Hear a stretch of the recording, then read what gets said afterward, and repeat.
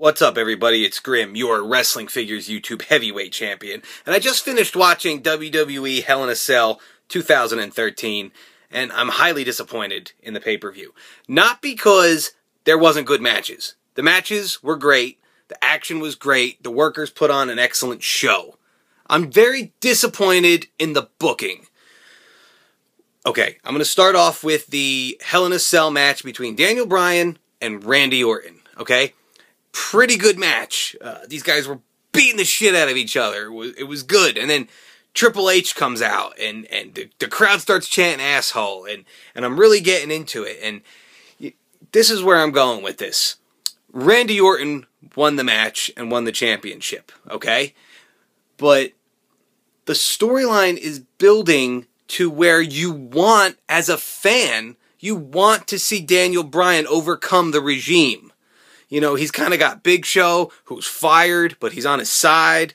And you got Shawn Michaels, who's on his side, but he's Triple H's friend. So you kind of see that heel turn coming. And sure enough, HBK turns heel. Okay? He turns heel. He super kicks Daniel Bryan. And then Orton gets the pin and gets the win, right? I mean, when HBK goes down from the bump and Triple H comes into the ring to check on Shawn Michaels, you know, and then you see Daniel Bryan getting ready to hit Triple H with the knee, and he hits Triple H with the knee. Well, sort of. It was kind of a thunder shot. You know, he kind of missed it, but I'm going to forgive the botching, you know. Daniel Bryan hits Triple H with the knee, and Triple H goes down. The crowd was on their feet. They really thought Daniel Bryan was going to do it. He's going to overcome Triple H. At that point, I would have had the Big Show come in the ring. You know, Shawn Michaels super kicks Daniel Bryan. The Big Show should have came in the ring and poof, knocked out HBK. Another ref could have slid in. Daniel Bryan could have pinned Orton and been the new champion. But no, they just let Daniel Bryan lose, and everybody in the audience boos. You know, we're fans. You know, we're happy when the good guys win, and we're mad when the bad guys win. That's what we're supposed to do as fans. Now, you know, you want to sit home and root for the heels. You like Randy Orton? Good for you. If you're happy for him, good for you. I'm happy for you. Like I said, bad guys have to win sometimes. But in this Daniel Bryan storyline, the bad guys have been winning for the last 6 weeks? 8 weeks? I want to see the fucking good guys win! I want to see the fucking good guys win! I want to see the fucking good guys win, you goddamn motherfuckers! Sorry. Alright, so I was mad. Good match, though. I'm not saying the pay-per-view sucked, I'm saying the fucking results sucked. So, anyway, John Cena won the World Heavyweight Championship. He beat Alberto Del Rio clean in the middle of the ring. I'm not opposed to John Cena winning the world title. Would have liked to seen a little bit more excitement out of that match. I mean, it was a good match, but it was just clean. 1, 2, 3. I like insanity. You ever watch GTS wrestling? I like fucking chaos! I want to see chaos in my matches. I want to see twists and turns and ups and downs and holy shit, you know? Like, I want to see a clean match once in a while, you know? But I thought something should have happened. Not just, you know, Super Cena returns and Super Cena overcomes all odds and Super Cena wins Alberto Del Rio, beats Alberto Del Rio, and wins the world title. Because how many times have we seen that before? It's John Cena's MO. It's all what he always does. I want to see something fucking different! I'm sorry. Anyway, but John Cena wins the world title, and I don't know where they're going with that. Everybody thought Damien Sandow was going to cash in. Never saw the motherfucker. So, oh wait, we did see Damien Sandow. We saw him on the pre-show. He beat Kofi Kingston. Holy fuck! He actually beat Kofi Kingston. And Damien Sandow's been jobbing like a motherfucker, but he beat Kofi Kingston. Good match. Nothing really else to it. AJ... she retained her women's title, or her Divas title. I always call it the women's title. She retained her Divas title over Brie. And I for fucking sure thought that Brie was going to win. And I'm surprised she didn't. Quite honestly, I'm surprised. Decent match. And Brie actually ran into Nikki at one point and kind of knocked her off the apron. And they might be building towards a Bella Twin split or something like that.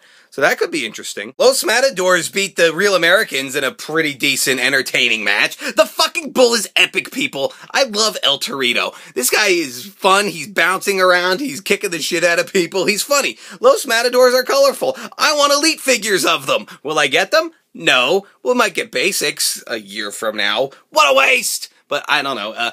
Dolph Ziggler said nailed it on the pre-show. I don't know if you caught that. That was pretty cool. I popped for that one. The tag team match was fucking phenomenal. You had Cody Rhodes and Goldust defending against The Shield, Roman Reigns and Seth Rollins, and the Usos. These guys fucking went all at it. First of all, in a move that I call a stupid plex, which is a superplex off the top rope, but to the outside, I call it a stupid plex. They did a fucking stupid plex. It's like one of the first times I've ever actually seen a stupid plex done for real, not with action figures. They got caught by the other guys that were in the match. The other 4 guys in the match, they got caught, so they didn't actually slam onto the floor because they would have died. But it was really cool to see a stupid plex, and it was really cool to see Goldust and Cody Rhodes win and retain the belts. I want them to win. I want them to retain the belts. Fucking excellent match. So wasn't disappointed with that whatsoever. Which then brings me to the Great Khali. The fucking Great Khali was on a pay-per-view? Why was the Great Khali on a pay-per-view? Him and Natalya teamed up against Fandango and Summer Rae. Summer Rae's first match! Holy shit, a blonde shaking her ass in the ring. Okay, sure, everybody's happy. But you want to know what? So what? Summer Rae pinned Natalya. And fucking Great Khali! Feud of the year, Fandango versus Great Khali. They've worked each other a few times. I've seen it. I've been paying attention.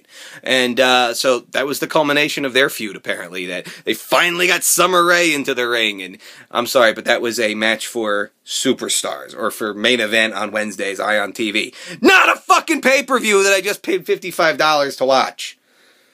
Curtis Axel was hurt, so Curtis Axel couldn't fight. He couldn't defend against Big E Langston. So on the pre-show, they set up Dean Ambrose versus Big E Langston. And you know what? I predicted right. You can check the comments. I said that Big E Langston was going to win. Well, sort of right. I said Big E Langston was going to win by DQ. He was going to win the match, not the belt. He won by countout, not a DQ. They're close. Almost nailed it. But you know what? A good outing by Big E Langston. I think his mic work on the pre-show was fucking awful. He was like, yeah, come on. You wanna fight me? Yeah, come on. I'm a rookie. Let's fight. Okay, sure, let's do it. Fucking awful mic skills, Big E. Come on, man. I'm pulling for you, kid. I want you to do good. I want you to fucking kick ass and be a top guy.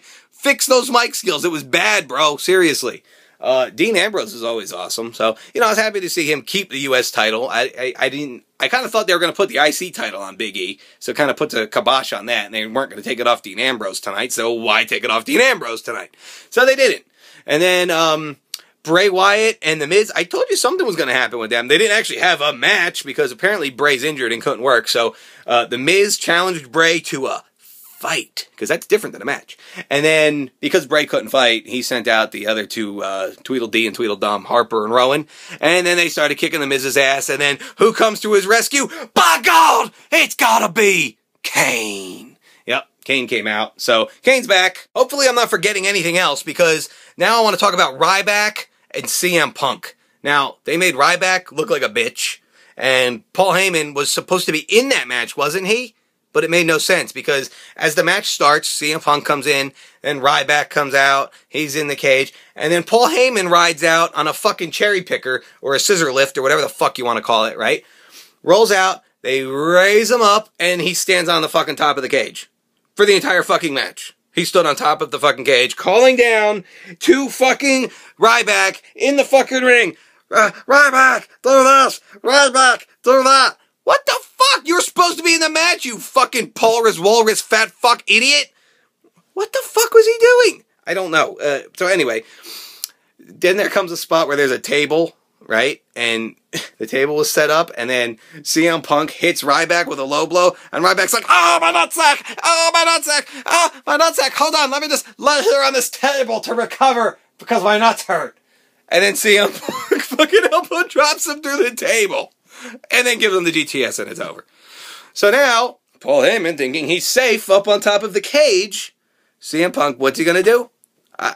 Take one guess. He climbs out of the fucking cage. Climbs all the way up to the top.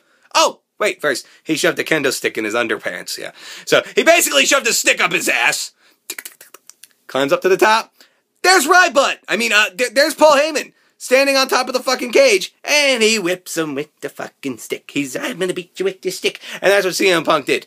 And then Chant's Best in the World, and his music played, and it was over. A lot of people on Twitter thought that I was being negative and saying it was awful, and it sucked, and it was the fucking worst. And I wasn't trying to be negative to say it was awful, and I thought the booking sucked. I wanted to see the fucking good guys win. I wanted to see Daniel Bryan win. He's like my fucking favorite guy right now.